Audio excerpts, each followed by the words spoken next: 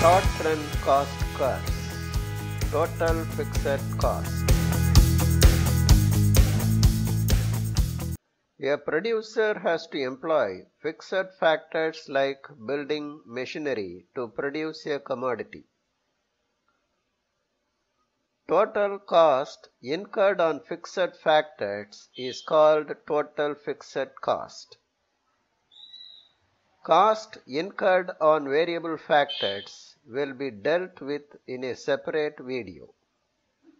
We shall confine ourselves to study the relation between output and total fixed cost. At the outset, you must understand a producer has to incur the fixed cost once he planned to produce a good.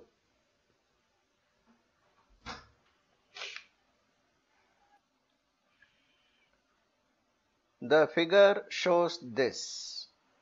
The fixed cost in our example is 120 rupees, but there is no output. We shall tabulate this value. Output is 0, but total fixed cost is 120 rupees. The producer produces 1 unit.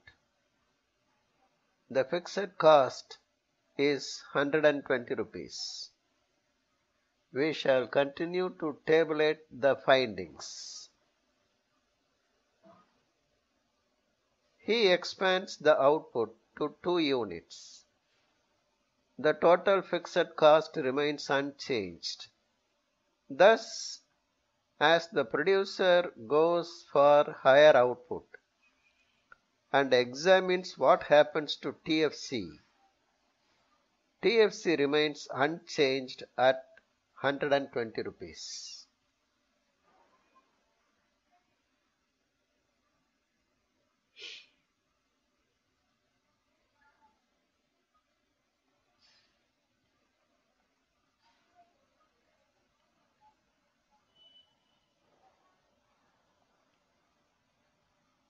We have tabulated all the values.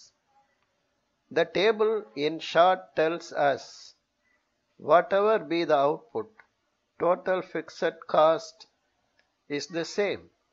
It is 120 rupees. To have an idea about the shape of the total fixed cost curve, we have to graph it.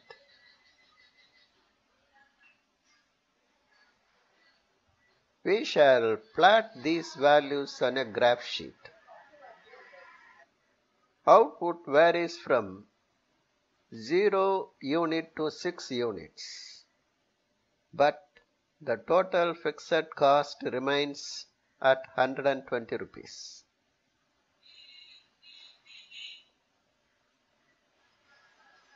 By joining these points, we get the total fixed cost curve.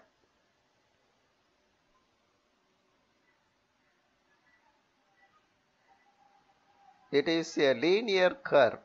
It is parallel to the x-axis. Well, we are supposed to understand 2 things about total fixed cost curve. They are, even if the output is 0, the fixed cost is there. Total fixed cost doesn't change with the output.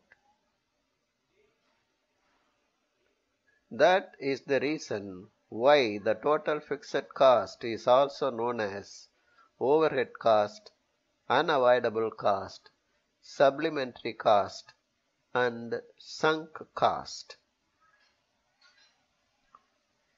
That ends our lesson on total fixed cost. We shall meet again to discuss total variable cost. Till then, thanks for watching.